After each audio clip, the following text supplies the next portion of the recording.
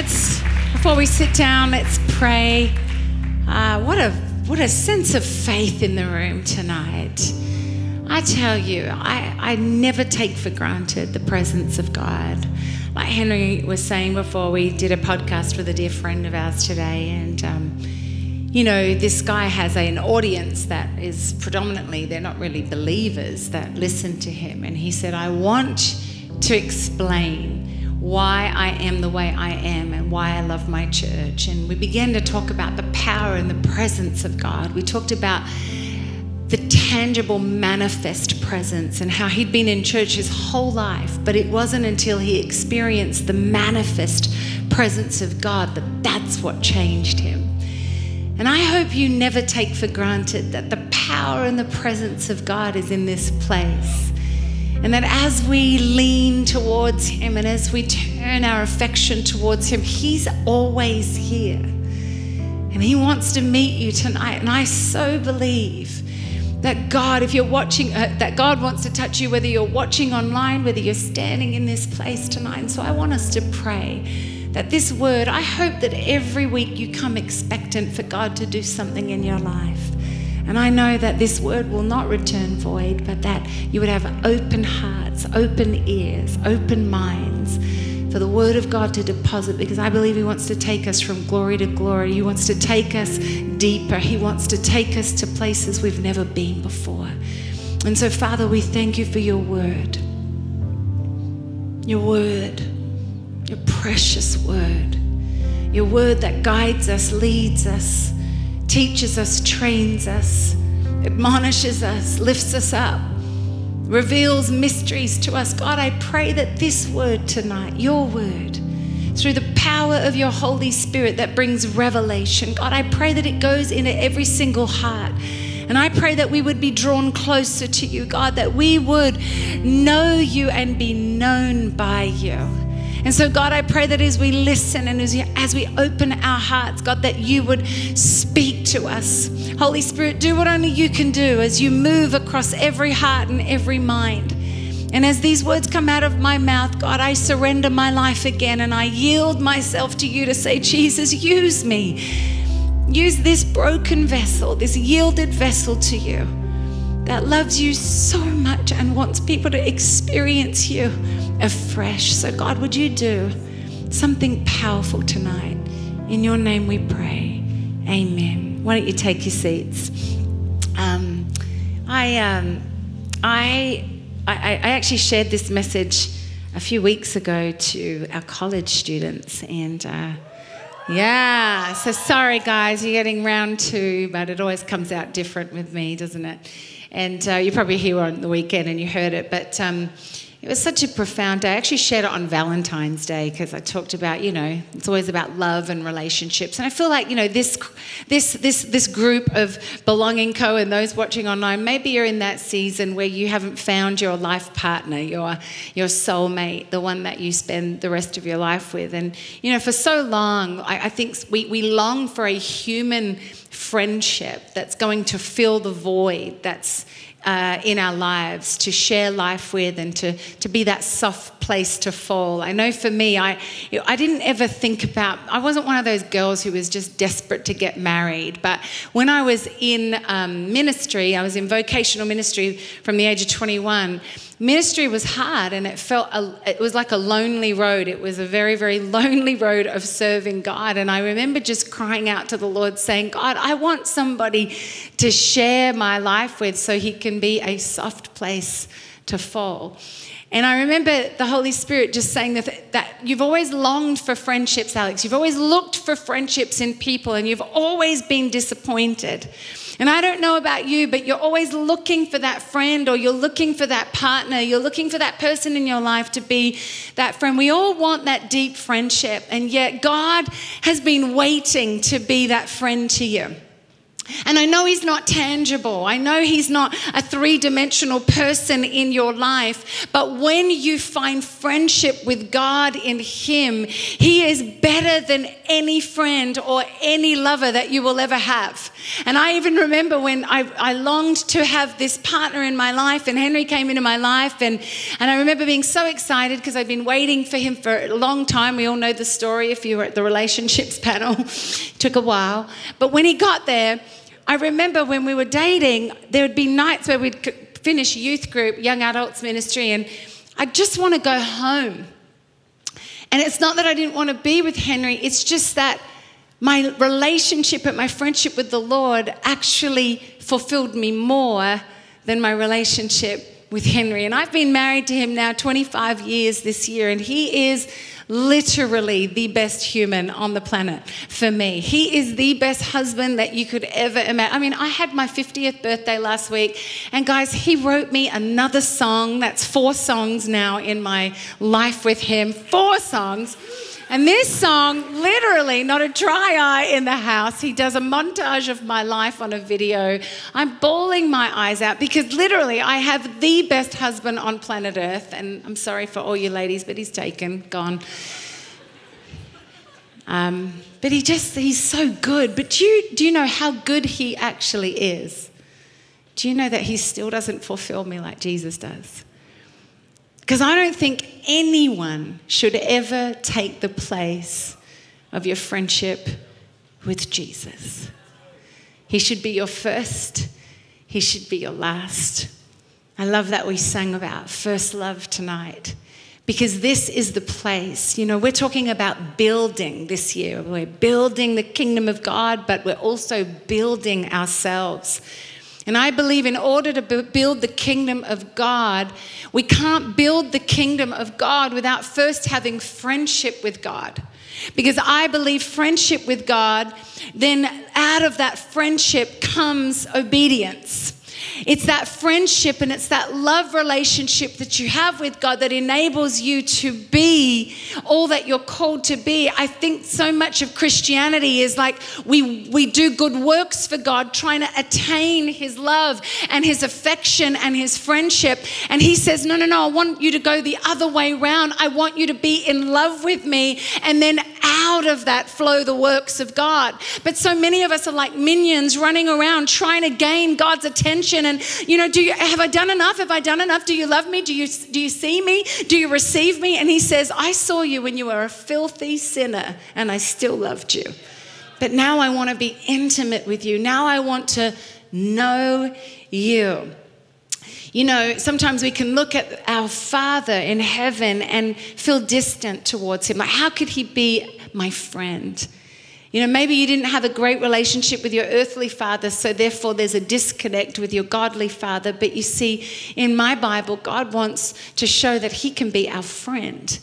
And, you know, I loved my dad. I know I talk about him a lot. And this just past few weeks, I've really missed my dad. There's aches in my heart that come in ebbs and flows. And some days I think fondly of him. And then other days I'm really weighed down at the fact that he's not here. And it's coming up 20 years that he's been in heaven. And, but, you know, when he was alive, I was so caught up with my dad. Like, he was just my best friend, and I loved him so much, and he loved me. And there were 4 of us in the family, and I was the baby. And you know, when he was having his last few months of his life, we would all kind of sit around his bed, and I would come visit. I lived in another state, and I would visit as much as I could. And I'd just lay on his bed, and I'd just stroke his brow, and I'd always just snuggle up next to him. And you know, he would always talk fondly of me and be very proud of me. And so everyone was like, oh, you're the favorite, you're the favorite. And I was like, you know what, I'm not the favorite, because my dad is one of those dads that's very fair. Equal parts for all 4 kids. Like, he bought us all our first car. He gave us deposits for our house. He did everything in equal shares. He was just one of those fair dads. It was not that he had favorites, but what I learned about my friendship with my dad is that the more I drew near to him, the more he drew near to me. And I got more from him emotionally and intimately because I positioned myself to get more from him. And so this is how the Father wants to be with us. He wants an intimate friendship with him. And I believe that when we have an intimate friendship with the Father, that he reveals things to us that he just doesn't reveal to every other person. There are secrets and there are mysteries and there are unveilings that he wants to give his sons and daughters who are close to him so that he can know that he trusts your heart. You see, I have lots of friends, but not every friend gets the deep places of my heart. Because that wouldn't be wisdom. It wouldn't be wisdom for me to, if I met just somebody tonight and started to disclose the deepest parts of my heart. That's not a wise thing to do because I don't know this person. I don't know how trustworthy they are going to be with the information that I'm giving. I'm not going to even do that with people that perhaps I've known for a while, but I don't have intimate friendship with. The people that get the deepest parts of my heart, the secrets of my heart, the cares of my heart are the ones that I've built trust with, built relationship with, are in close proximity with. And so why would God be any different? Oh, he loves us all. But even Jesus had levels of friendship. He had 3 very close friends. Then he had 9 good friends. And then he had like an outer crew. And then he had a real outer crew. Even Jesus had solid friendships. Peter, James, and John, they were close to him. John was known as the one that Jesus loved. He would often put his head on Jesus' chest. There was an intimacy, there was an ease, there was friendship there. He knew Judas was going to betray him. He was in his inner circle, but I don't think he was maybe giving everything to everybody. Even Jesus had levels of friendship. And I think God even shows us in the Bible that there were some people that he shared his whole heart with and he was a friend to, and some not so much. Not because he doesn't love you, but because he needs to trust us. See, Psalm 25:14 says, the secret of the Lord is for those who fear him, and he will make them known his covenant. To fear God, to have an awe of God, to have a reverence of God, to understand that to be in his presence is a mighty, weighty thing. I hope that, some days I get a little bit nervous about how we can just lower Jesus to my bud, like my pal, my mate. And yes, Jesus wants to be intimate, but make no mistake, don't ever lower his majesty to being a familiarity. Be careful that we can have people in our lives. You see, I couldn't be chummy with my dad. He wasn't that type of guy, but there was absolute intimacy there. But there was absolute fear of my dad, of disobeying him. And it's interesting because how my dad received love was through obedience. He was more moved by when we obeyed him than when we just said, I loved him. He loved me because I was the daughter that was mindful to not break my dad's heart. And I remember this one time I did break my dad's heart. And I remember being so broken to see how broken he was to when I did something secretive behind his back and he found out, and he was so broken that it broke me. Oh, that we would be children that when we find out that we break the heart of God, it's not because he's punishing us, but that we've broken his heart. See, this is the friendship that he wants with us. He wants this friendship that's deep and intimacy, and he wants to reveal secrets. He wants to share his heart. What breaks his heart should break ours. What he holds dear, we should know what holds dear. This is when we become holy and set apart, not when you're trying to follow a checklist and be his minion and do the religious rituals. He's not after your sacrifice like that. He's after your obedience. He's after an obedient heart. There's nothing more moving than when your children choose to obey you because they love you. My heart is moved when my kids obey me. Not because I am a hard taskmaster, but it shows, oh, my kids honor me. And this is the Father. He's not doing this so that you will obey him. But what happens is obedience is very consistent and synonymous with love. You cannot love someone and break their heart. Well, you can do that, but that's not love. See, to love someone is to honor them. To love someone is to serve them. To love someone, it's not just lip service. It's not just, oh, I love you, Lord. I just love you, Lord. I really love you, Lord, but I'm living my own way. Oh, I love you, Lord. I love you, Lord, but oh, I'm ignoring that conviction of the Holy Spirit. Oh, I love you, Lord. I love you, Lord, but oh, no, this is going to suit me. Oh, I love you, Lord. I love you, Lord. I love you, Lord. There's a scripture about this, you see. In Matthew 7:21, it says, Jesus says, not everyone who says to me, Lord, Lord, will enter the... And Lord, Lord is an affectionate term because it's a repetitive Lord, Lord. Not everyone who tells me that they love me and that they're affectionate towards me will enter the kingdom of heaven, but only the one who does the will of my Father who is in heaven. Many will say to me on that day, Lord, Lord, did we not prophesy in your name and drive out demons in your name and perform many miracles? Then I will tell them plainly, I never knew you. Away from me, you evil doers. Sheesh. That's Jesus speaking. Not everyone that says, Lord, Lord, I love you. I love you. There is nothing worse than somebody saying, I love you or I'm sorry, and nothing changes and you still break their heart. It's actually a slap in the face. And Jesus sees this and he says, but those that do the will of my Father, those that know me will obey me. Those that love me will do what I have asked them to do. You see, why was Saul rejected as king and David appointed as king? Saul was rejected as king because he didn't obey God. David was chosen as king. Why? The Bible says in Acts that it was known that Jesus said, God the Father said of David, that I chose David, son of Jesse, a man after my heart, because he will do what I ask him to do. Saul did what he wanted to do, but still sacrificed to the Lord. Oh, he did the religious thing and got the things and sacrificed to the Lord, but God never asked him to sacrifice those animals. He actually asked him to kill those animals.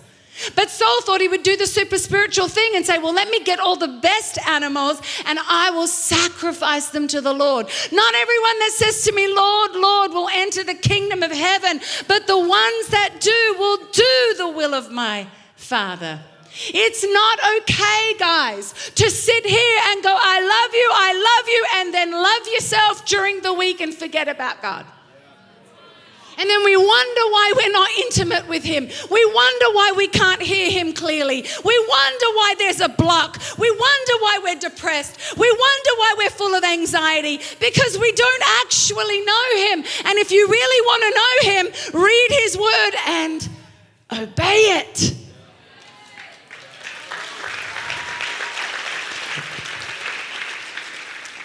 William Barclay is one of my favorite theologians, and he says this about that scripture that I just said about not everyone that says to me, Lord, Lord, will enter the kingdom of heaven. He says there are two great permanent truths within this passage. There is only one way in which people's sincerity can be proven, and that is by their practice. Fine words will never substitute fine deeds. There's only one proof of love, and that proof is obedience. There's no point in saying that we love a person and then do things that break that person's heart. This is very serious to me because I believe the church has lost the fear of God. And because of that, we've lost the awe of God, that when he asks us to do something, we flippantly just brush it off. And yet what God is wanting to do in and through us is not make us his workers, but be part of a family that pertains to blessing because we purely love him. And out of that love relationship, we actually see incredible things on the other side of our obedience. See, I think we're more in love with ourselves, and yet we give lip service to Jesus. I've said this before, but I was told by Joyce Meyer that you cannot have these two words in one sentence if he is your Lord. You can never say, no, Lord. It just doesn't make any sense. Because if he is your Lord, then it can only be, yes, Lord. Yes, Lord. Here I am, Lord. Ready, willing, Haneni. Here I am, Lord. Ready, willing, and available, without hindrance or distraction, to do anything that you would ask of me before you've even given me the assignment. It's yes, Lord. It's a yes from me. You see, this is the heart that God is looking for in his children, a heart that obeys, a heart that yields. Faith without practice is a contradiction in terms, right? Faith without works is dead. And love without obedience is actually impossible. Love without obedience, I see it as we're infatuated with God. There's a difference between love and infatuation. You see, the definition of infatuation is an intense but short-lived passion or admiration for someone. An intense but short-lived passion for someone. Short-lived. It's intense for a minute. It feels all the things for a moment, but it's short-lived. But love endures. Love remains. Love builds. Love's an action word. Love says, I will deny myself because I love you. When Henry and I were dating, I used to punch him in the arm when I was excited about something. I know it's very weird, but if you've ever seen Seinfeld, I know that I'm old and anyone watch Seinfeld? Thank you. Oh, Seinfeld still lives. Anyway, and Elaine would always hit people, right? Like, oh my gosh, that was me. And I would always do that to Henry. And Henry at one point was like, love, I really don't like it when you hit me. And I'm like, yeah, but that's how I express myself. I'm like, I'm doing it in fun. I never hit you out of anger. It's not like I punch you. It's always in the arm, and I'm so excited. I just need to share it with you. And he's like, yeah, but it hurts. And I'm like, oh, but that's just me. And isn't that just sometimes so us? Well, that's just me, God. That's how I express ourselves. I don't raise my hands because that's not my personality. And I don't clap because I'm conservative. And we do all these things because it's more about me. Well, that's not love. Because if my boyfriend, who's soon to be my husband, and we're going to actually make a life together, if I choose to keep punching him in the arm, that's a form of dishonor. Because he doesn't like it. But I can be indignant about it and be like, yeah, but that's me and that's the way I express myself. And if you don't like it, then you don't love me. Rather than, I love you, and if that hurts you, I'm going to refrain from doing that. It breaks your heart. I know it's a funny little analogy, but it's one that we need to understand, that we do this with God all the time. Well, this is just me, or I am just this way. But you see, true love says that I will honor you and I will choose you every time. Abraham in the Old Testament was the first one to be called God's friend. Could you imagine that? Being written in the word as God's friend. I'm like, oh, so amazing. It's like Job. He chose Job because there was no one righteous like could you imagine? He literally scans the earth and he says, there's no one like Job. Consider Job. There's no one like him. Imagine God knowing about you so much that he's like, consider my servant Job. He won't sin. He is honorable. I know his character and integrity. Same with Abraham, known as God's friend. How do we become God's friend? And I thought about Abraham, and I thought, back then, the Old Testament, they didn't have the Holy Spirit like we have the Holy Spirit, accessible to us. We didn't have the ease of the Holy Spirit. They didn't have the whole Holy Bible in New Testament, Old Testament form. They didn't have podcasts. They didn't have all of these things that he could reference. He had a relationship with Almighty God, and yet he believed God, and he was in full agreement, and he was full of faith, and that is what was credited to him as righteousness, because he chose to believe God with the impossibility of what God had said to him, and it was without question he had faith in God. You see, there was an obedience to yield to God's word and say, I trust you, even though it doesn't make sense, even though it seems ridiculous, even though my body is as good as dead, even though I don't know where I'm going, I trust you. You see, I think that delights the heart of God when we have faith. And the Bible says in Hebrews 11 that it's impossible to please God without faith. Because faith is the currency of heaven. Faith says, oh, I trust you and I know you to be who you say you are. But when we have unbelief and a lack of faith, we're basically saying, you're not really God. And then we put ourselves in that position where we think we know better. So what faith does to God is like what any little child does to their parent, is when they throw themselves and jump off a high rise, knowing that their mum and dad's going to catch them. It delights the mother and father. Why? Because they know this child's fully abandoned to throw themselves and know that they will be caught. They're not sitting there going, oh, are my mum going to catch me? Is my dad going to catch me? I don't know. They're just like, ready. And that's what I think moves the heart of God with Abraham, is that he has faith. He believes him. See, Genesis 26:5, he's saying this to Isaac, and he says, because Abraham obeyed me and did everything I required of him, keeping my commands, my decrees, and my instructions, I will bless you. Because Abraham obeyed me, he chose to obey all my instruction, every decree, everything that was required of him. That's why you are blessed. That's why this covenant promise keeps going. Because again, obedience is better than sacrifice. Abraham first obeyed God when he said, leave your country and go to the one that I will show you. He was 75 years of age, guys. That's no easy feat. We didn't have U-Hauls to move. It wasn't easy. And yet he didn't even know where he was going. And yet he gets up without question. Now, his father had been asked to do this, but his father decided to settle. And so many of us go halfway and then we settle.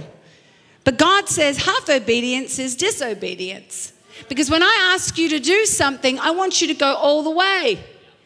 And this is what will show me that you truly trust me and that you love me, because obedience is, again, how it moves the heart of God. And here Abraham says, sure. In Genesis 12, he leaves. He leaves his country, he leaves his people, he leaves his father's household, and he goes to the land that he gets shown. In Genesis 15, God promises him that he is going to have a son born of Sarah and Abraham, and he will be the father of this nation of Israel. And Pastor Josh so eloquently talked about that promise in the sky, and he believed God even though his body was as good as dead. And then he watched for decades waiting for this promise, and he didn't waver in unbelief. He knew that God would bring it to pass. So Genesis 15, we see an obedience to trust God in bringing a miracle. And then we see in Genesis 17, God makes covenant with Abraham and asks him to be circumcised. Now, I don't know about you. Well, I'm a woman, so this just really doesn't apply to me. But I don't know what that would feel like. Pretty painful, I suggest. But at 99, he's not questioning God, going, well, how about we just start it with the new babies that are born? Because, they'll never remember. I'm going to remember this. I'm 99. But you don't hear ever Abraham questioning. He's just obedient to be in covenant with the Father. He's left his country. He's received God at his word. He believes God. It's been credited to him as righteousness. And now he follows through with covenant and he gets circumcised. So much so that he becomes his friend, that when Sodom and Gomorrah was going nuts and his nephew Lot and his wife and family were in this place of destruction, God is wanting to destroy Sodom and Gomorrah. And this is so mind-blowing to me that in Genesis 18:17 he says, shall I hide from Abraham what I'm doing? What? What do you mean, shall I hide from Abraham what I'm doing? He is God. He can do whatever he wants, and he doesn't need to talk to anybody about it. But if this shows me that he's his friend, he's like, hey, I'm about to destroy Sodom and Gomorrah. Should I hide that from Abraham? Because I know he's going to be pretty upset because he loves his nephew, but his nephew's chosen a bad way. And yet Abraham comes in and has dialogue with God. And if you read it, it's so good because even though Abraham is his friend, he's very reverent to God. He says, if I could be so bold, I hope I'm not crossing a line. But what about if there were 50 righteous? Would you wipe it out then? No, Abraham, I wouldn't. Oh, okay, I'm sorry, God. If I could be so bold, can I... What about 30, 40, 30, 10? And they go through the numbers. And I think about this all the time, and I think about this dialogue that God of the universe, creator of the universe, is dialoguing with Abraham because they're friends. And Abraham's able to say, hey, what about this? Because I know you to be good, and I know you to love your people, and I know they're messing up, but what about? Oh my goodness, that fact that sometimes we pray and we don't even understand our position. And we're praying prayers in a hope and a wish when you understand that you've got a right standing with God, that you've had faith in him and that you have obeyed him and that you've lived righteously and you've been set apart. I'm telling you, the Bible says in the New Testament that if you believe in him, and you do his will according to his way, you can ask for anything. And I think we ask too small because, you see, when you're not in relationship with someone, it's really hard to ask them for something big. But when you're in relationship, nothing's ever too hard to ask. See, this is the difference. And God's looking. And he's saying, who wants to be my friend? Because I'm offering it to you. But I really believe that Abraham and God bonded as true friends at this moment. C.S. Lewis writes a quote. He says, friendship is born at the moment when one person says to another, what, you too? I thought I was the only one. I don't know if you've ever met a friend and you've been acquaintances, and the moment you become friends is when that moment of connection is established. I have a friend in this church that I met 10 years ago through my friend Mia, and we sat across a kitchen table eating brunch. And I knew I loved her from the first minute that I saw her, but I wasn't deep friends with her. And as we got to know each other and spend a little bit more time together, I'll never forget the moment where our hearts tethered together. My friend Shelley Griffin has been my dear friend for 10 years, and it was the moment where we exchanged and found out that we'd both lost our fathers as young women. And I'm like, oh, you too. You know what it's like to lose a dad. I don't meet very many people that have lost their dad. And so the minute that I knew that she'd lost her dad and I lost my dad, we began to exchange stories, and there was a heart connection that became a tethered friendship because we'd had a moment. What, you too? I thought I was the only one. What, you too? You know what it's like when you're just wanting your dad to hug you, and when no one else is around, you just want him to say that I love you. My dad used to have this term of endearment with me, and she would go, my dad would call me this, and I went, my dad would call me this, and I miss the fact that when I pick up the phone, he would say that word, and I miss hearing that word. And you have this moment because you've exchanged the same pain. Maybe it's some joy that you've exchanged, or maybe you went to the same school, or you came from the same town, and friendship is born the minute you say, what, you too? I thought I was the only one. And see, I believe when God asked Abraham to sacrifice Isaac on the altar was when they truly connected as friends. Here's Abraham, his promised one and only son, a foreshadow of what Jesus was going to do. Thousands of years later, be sacrificed for humanity. And here is Abraham, who's been waiting on this promise for decades and now finally has the promise of seed for this nation to be birthed, the people of God, the people of Israel. And then one moment, whether scholars say that he was either 15, some rabbis think he was the same age as Jesus. I don't know. We won't know that. But we just know that it wasn't a little boy like you were taught in Sunday school, that he was like this baby brought up to an altar. But he was a young man, and he'd been in this family, and he was going to be the seed of this generational blessing. And then God comes to him and says, Abraham, I need you to sacrifice Isaac on the altar. And you don't hear Abraham negotiate. You don't hear Abraham ask, what on earth are you doing? You don't hear Abraham going, what? You gave him to me. You promised him to me. Why should I give him back? You don't hear anything. You just hear, Hanani, here I am, Lord.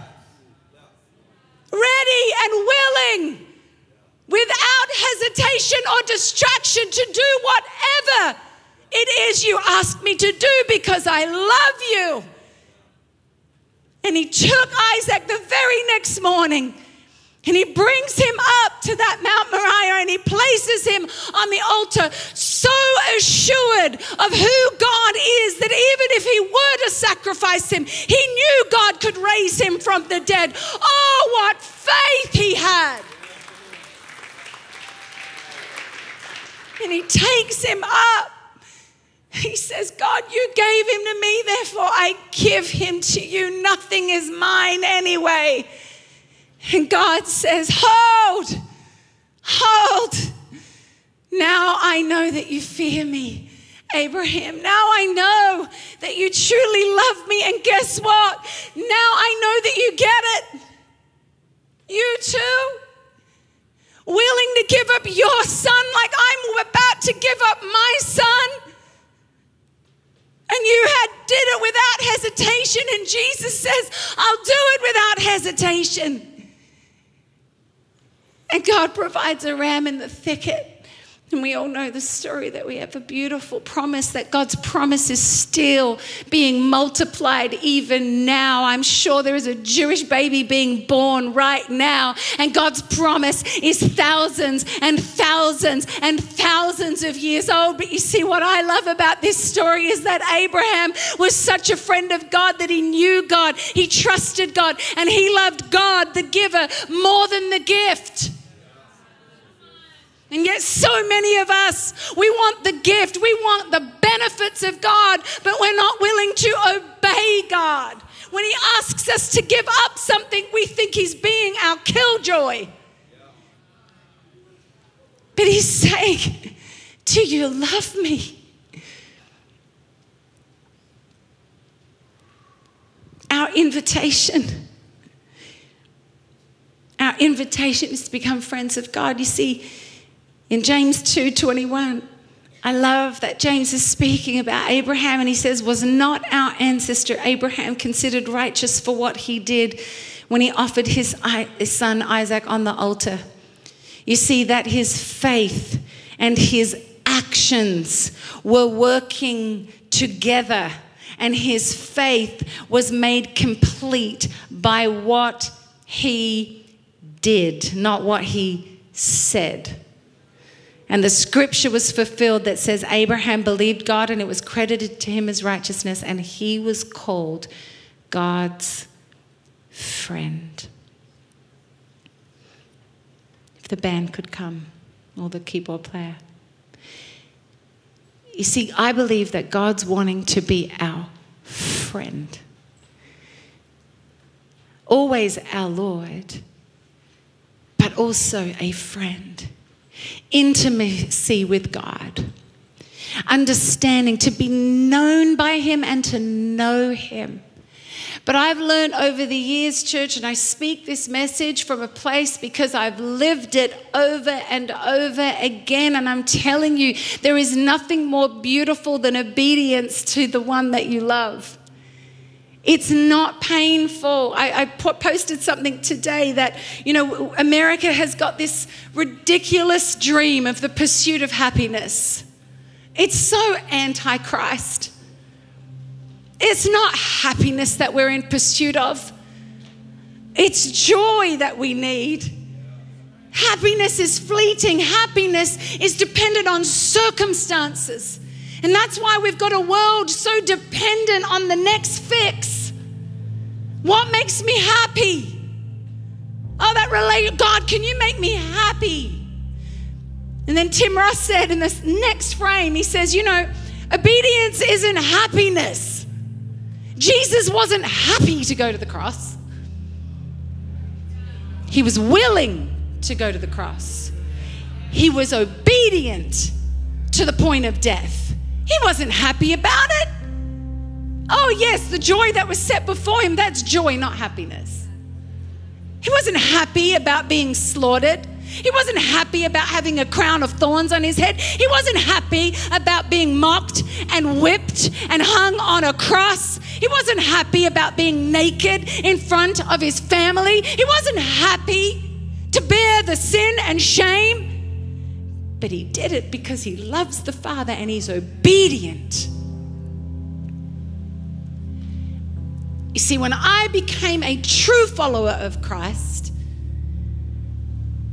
it's when I had to draw a line in the sand because I'd had a revelation that even though I got saved at 11 and filled with the Holy Spirit, I'd walk through life, but I truly hadn't given him the lordship piece. He was my Savior. And he was everything in that way, but I still wanted life on my terms. I still wanted life my way. I wanted the benefits of God without being obedient to God. And I was wondering why I was always in distress. I was always in a tussle of, do I believe or don't I believe? Or do I want to do this or don't I want to do this? Or am I happy or am I unhappy? And everything changed the day that I had a revelation that I deserve nothing but the penalty of death for my actions. God owes me nothing. God owes me nothing. I'm a sinner. I chose my way. I got out of the covering. And the consequence of sin is death. The wages of sin is death, the Bible says. But the gift of God is eternal life, but we have to choose it. And it was that night where I had tried both sides of the coin, and I was like, well, the world doesn't make me happy, and this half-baked Christianity doesn't make me happy either. And God says, Alex, in order to have all of me, I need all of you. Not 90%, not 99%, I need 100%. And I remember the beautiful feeling of God in my bedroom, pouring out his love, not his condemnation. Pouring out more love than I could ever have imagined. The love that I was longing for and looking for in relationships, the love I was looking for in securing whatever it is I thought was going to bring happiness, and yet it was at the moment of surrender and full obedience that I stepped over that line and said, I give you all of me. And I've lived my life for 39 years in total obedience. Recently, I felt God say, pick up that word that Banning Leap Share gave you in May of 2020. I'd forgotten about it. I just was sitting in my prayer time and he said, pick up that word. I'd been praying for something that was heavy on my heart and he said, pick up that word. I began to listen to that word and he said, Alex, there's something on your heart that you've been praying and believing for. He says, it seems so impossible right now. He says, but God told me to tell you this. He said to me, Alex is my friend. And because of my friendship with her, I will honor her request. And I just began to bawl my eyes out and I'm like, oh, friend? You call me friend? I didn't even care about the promise happening. I was just lost with someone told Banning Leap Share. God told Banning that I'm his friend. And then I began to look at my life and I thought, oh, I see the pattern. Every time he's asked me to do something, even when it's costly, I've obeyed him. From the day that I gave him my life, I remember the first thing he asked me, he said, I want your relationship. I'm like, but I'm in love. He says, well, me or him? I'm like, you, straight away. Cut that off. I want your friendships. But God, then I'll have no friends. Me or them? Okay, God, it's done. My friendships. I want you to surrender and go to church as much as you can because I need you to grow because your destiny is in the house of God. I'm there. I was at the old people's prayer meeting. I was at the young people's prayer meeting. I was at the soca services on Friday. I was at the soca services on Sunday. I was at the midweek prayer. Because now my life was surrendered. It was obedient. You see, you don't get to be his friend by just leaving a country and going to the place that I'll show you. It's a life of obedience. It's a life of surrender. And I look at my life and I go, I wouldn't have it any other way. Every surrender, every obedience, every costly act, every time I've had to forgive, every time I've been asked to lay that down, every time we had to empty our bank accounts, every time we had to give everything away, every time he asked us to leave our home and go somewhere where we don't know where we're going, and we obeyed, and we obeyed, and we obey, and we obey. And it's the most beautiful thing to be a friend of God. I'll leave you with this. You see, there's something so beautiful about the Apostle John.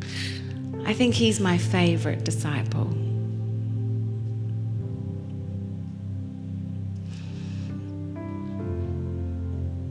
Because he had an intimacy with Jesus that I want. People always make fun of John because he refers to himself as the disciple that Jesus loved. I don't believe John said that in arrogance. I believe John wrote that because it's what Jesus said about him. I believe that Jesus said, John, I love you. John, you're such a good friend. Is it any wonder that John, he speaks about love like no other disciple? When people become new believers, we always tell them, read the book of John, even though I think we should read the book of Ephesians. Read both.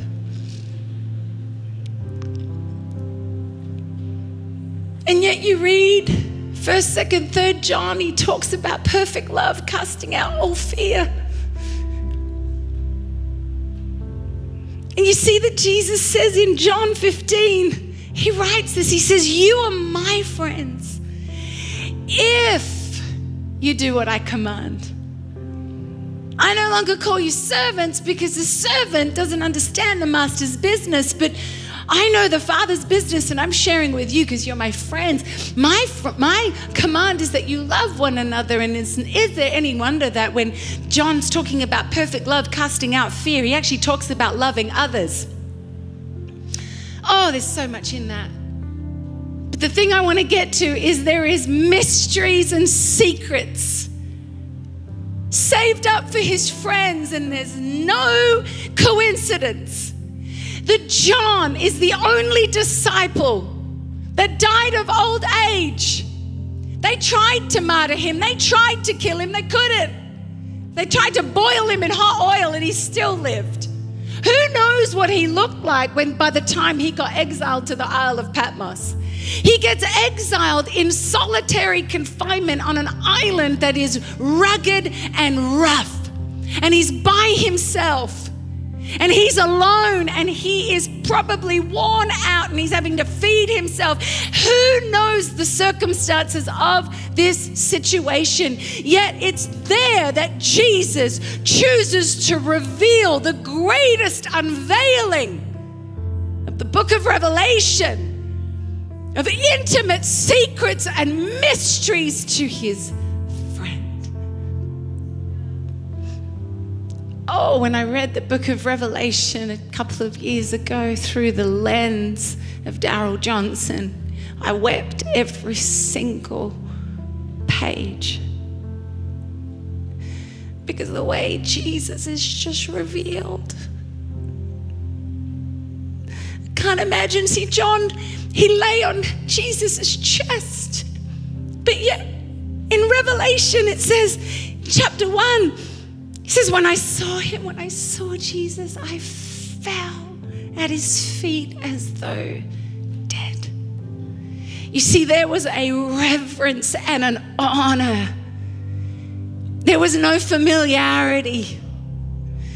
Oh, there was just a king that had been raised from the dead. There was the Lord of Lords, the King of Kings, the majestic one that he had once walked with. But make no mistake, even though John was his friend, there was no familiarity that he would fall on his face as though dead. And yet Jesus so tenderly says he placed his right hand on me and said, I'm the first, the last, I'm the living one. I was dead and now look, I'm alive forever, John. And I hold the keys of death and Hades. Write, therefore, what you have seen, what is now and what will take place later.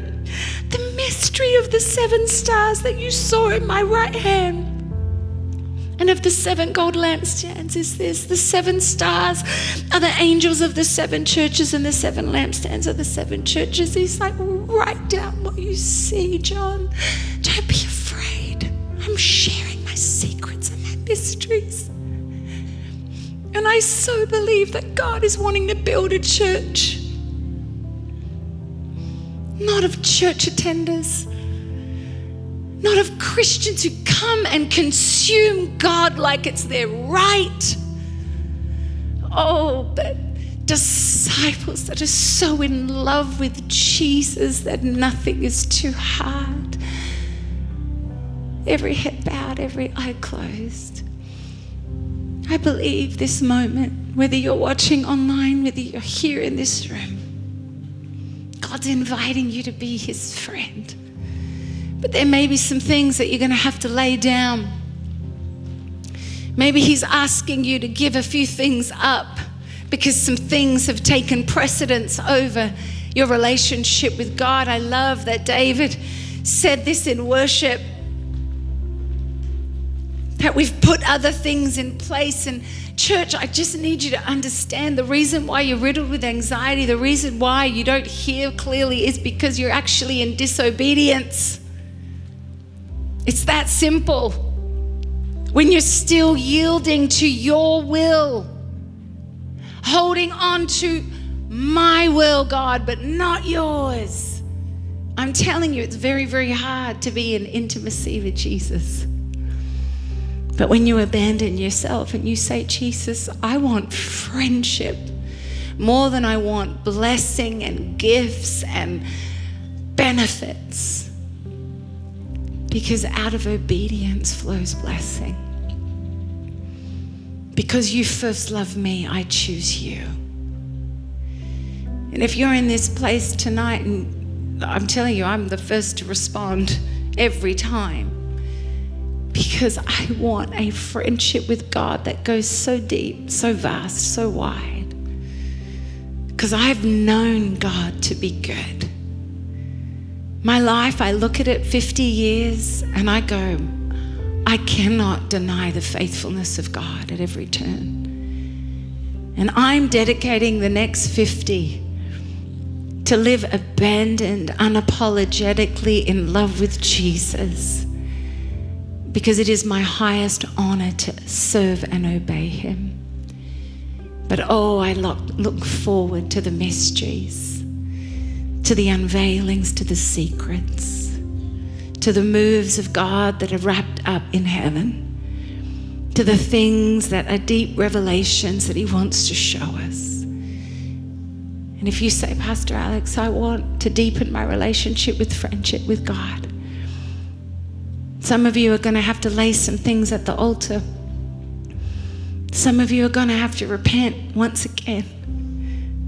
But if you want friendship with Jesus, he's inviting you.